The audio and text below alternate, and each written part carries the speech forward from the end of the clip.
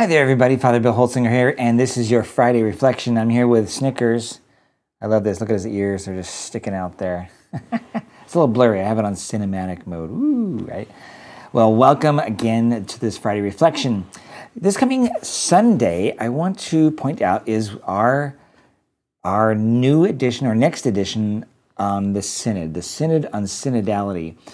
Now, I want to kind of explain some of this stuff because often we kind of think as Americans that this is our time to vote and get our voice heard and all these kind of things. I'm like, well, we obviously are going to say stuff, but it's actually not intended to so much say something as it is to listen.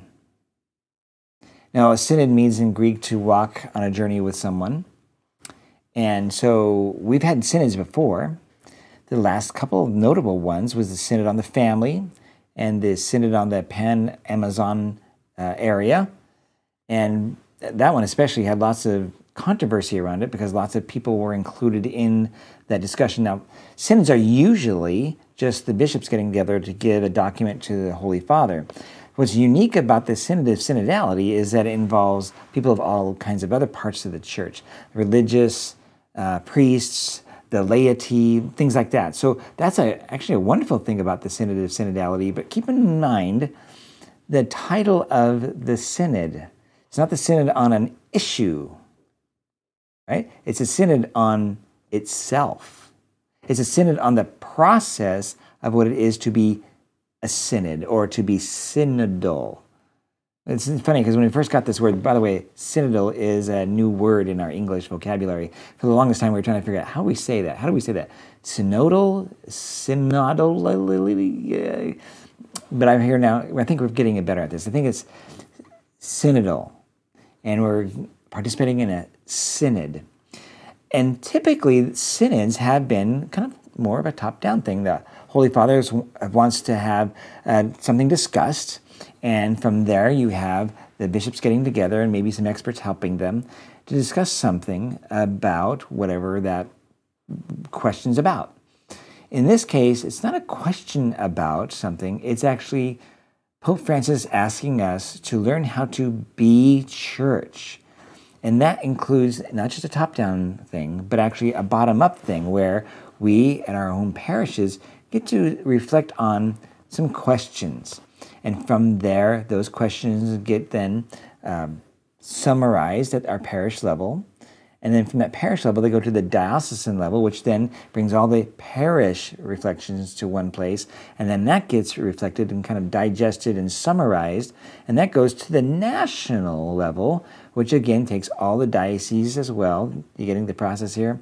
And that gets then once more summarized, and then eventually it reaches itself to Rome, where in the Vatican there's delegates, there's bishops, there's laity, there's religious, there's all these different people that are going to look at those things and then once again summarize them to then give a document which they can vote on, these people that are at the Vatican, that is bishops, the religious, and whoever it was that was delegated to do that, including the laity, to Pope Francis in this case.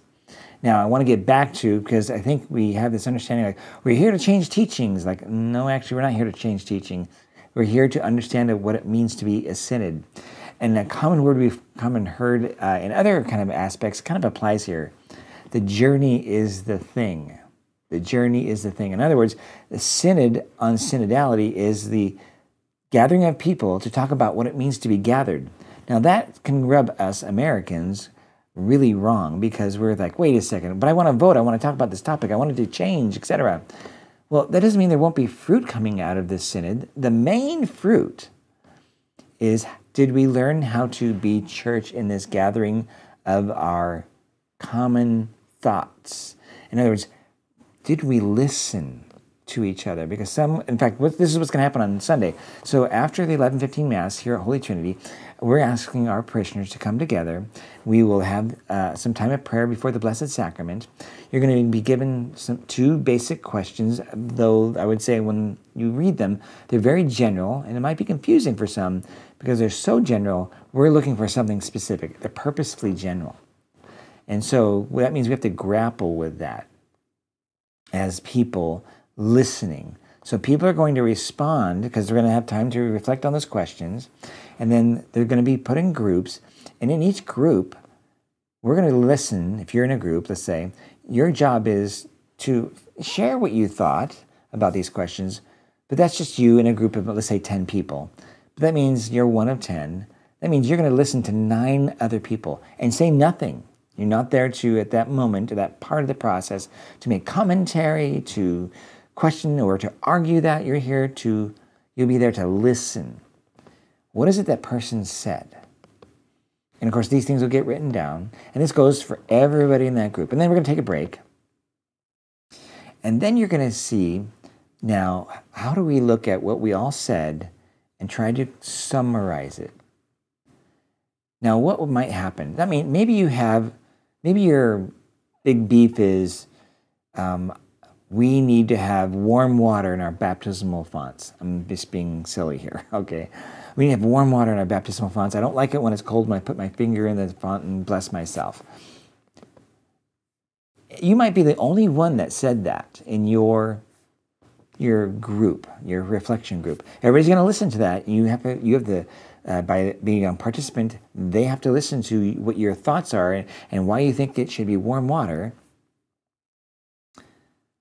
But if nobody else is talking about that, and there's other things that are much more, let's say, common, the probability of your group saying that warm water baptismal fonts are our issue or things that we want to bring forward in our discussions probably isn't going to happen.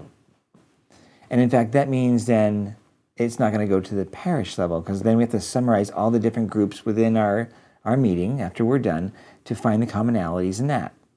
Now, again, that might think, well, wait a second, but I want my warm holy water font issue addressed. I'm like, remember, you're part of a community. And maybe in that area, you don't hold the same sense of values as everybody else does. That doesn't mean that you're wrong necessarily, but now you've gotten it all convoluted in that. Remember, the goal here is to listen. And that means sometimes letting go of things too, to then honor what everybody else has said as well. So when there's a discussion, it's going to be that second part about what is the summary of what we've talked about. Being synodal is about listening and journeying. It's not about getting our way. And again, we're not there to be changing dogmas, though there may be things that come out of it when it finally gets to the Vatican, that there's some things that are of great concern around the structures of the church and how we operate, because that's going to be kind of the theme of this next level, or this next part 2 of this synodal process. The questions you're going to hear are going to be about what are some of the ways the church lives itself out, what are good things and bad things as you've experienced them. And then those will get digested and summarized here at Holy Trinity, and then it'll go to the diocese and on all the way up to the Vatican. So let's say parishioner, that whoever that person's name is, that wanted heated baptismal water fonts, needs to realize, and this would be probably a wise idea, that they're an island in a sea of other people's thoughts that are not where the church is going. That's not actually what the church is focusing on. And I would say that person might need to rethink how out of sync they might be with the church, because their idea, while they think it's important, is not clearly important to the body of the church. So from the synodal process, we can learn where we kind of stand and what is common or not common. The hope of it would be, of course, that we would have much more affinity in our thoughts and issues or responses to these questions. And if we find ourselves not in coherence with that, I would say that's a good thing for that individual, whoever that he or she might be, to rethink about how they prioritize what's important. So there's going to be some great learning here for the individual. Now, as a parish, as a Holy Trinity parish, we will take these because we have our local summaries from the previous, and we will get some summaries out of this new version. I think that'll be good for us to then locally, and for me as a pastor, to look at what those things are and to see if those are things that we might want to look at actually change. So change could happen. But I would ask, if you're going to be part of the synodal process, not to fixate on changing the church, but fixate on being willing to be changed. That is, to be a better listener. See, in our culture, we're into, let's say, politicking. Think of the people that spend lots of money to find individuals to go to, like, Washington to convince our legislators to vote this way or that way. That's not what we're doing. We are going from the bottom up, listening to each other. And I would think just by getting together, it is a win. The Second Vatican Council had a synod that followed it in 1985, a synod of bishops. And it was a synod on what was Vatican Council, Second Vatican Council II about? What was the Second Vatican Council about? Their answer, after their reflection, was basically this: that we are to be in communion. That the Second Vatican Council, if there was a driving theme, this synod recognized that it was the desire to be in communion with each other. Communio is the word that came out of that synod. That is the basic overall arching theme that came out of the Second Vatican Council. So knowing that, whenever we gather as a community locally and we do things in communion, we are doing what the Second Vatican Council has asked us to do, to become communion, by coming not in just to common, but to commune with each other, to listen to each other, to share thoughts and ideas, to share our sufferings and our hopes and our desires and our loves and our struggles. So here's an example. The Pastoral Council is the group that is hosting the synod for us.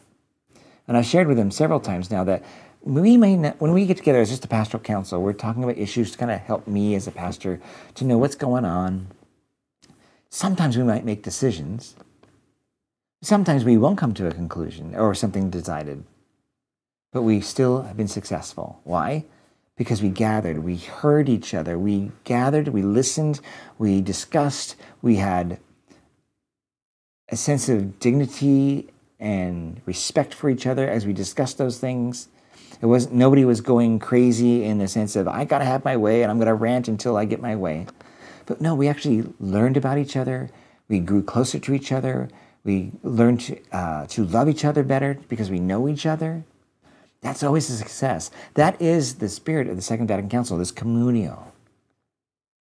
The Pastoral Council is not necessarily a group that legislates things, but they advise me, and I really need that, to consider what we are needing to be doing, what is needed to be done. But again, we may not come to a conclusion about something in the process of every single meeting. It's still a success. In the synod that we're going to have, if we gather and we're truly listening to each other, as opposed to demanding my rights or demanding that I get my way or demanding that holy water fonts are all heated, we're missing the point. The point of this synod, the Synod on Synodality, is how to be church in this way of gathering at the local level and have it matriculating up. I truly believe that was going to happen because the Holy Father wants us to learn this method of how to be church, because I believe that there's going to be topics that are going to be given to us, particular topics. And we need to know this process so that we can reflect more critically on those things. So it's maybe confusing to people, but the Holy Father wants us to learn a process, not to come to conclusions per se. And hopefully he will then be able to see how we did on these processes. And we'll learn stuff in the process of how we did it. And also he will get a sense of where the church is about some topics. I've gone on and on. I've listened to so many videos, and maybe you have as well. I've done a lot of reading. I remember when all the documents came out about the Synod, I was kind of swimming in my head about, okay, well, there's all these themes and things, and I'm trying to make it very simple. Remember, the Synod not on liturgy, it's not a Synod on the Amazon, not a Synod about that. It's a Synod on synodality, We're gathering so that we can learn how to gather, because in the future we're going to need to do this. Folks, that's my thoughts to you. I'd love to hear your comments. If you want to put them in the comment section of this video. It won't be possible, I don't think, in the YouTube comments, but on the Facebook comments, you freely can do that. I'd be curious to hear your thoughts. And I hope you'll be able to come to this next weekend's Synod and Synodality. Snickers is really tired. Good boy, buddy. Love the ears. Floppy ears, floppy ears. Have a great evening. I'll talk to you later. Bye-bye.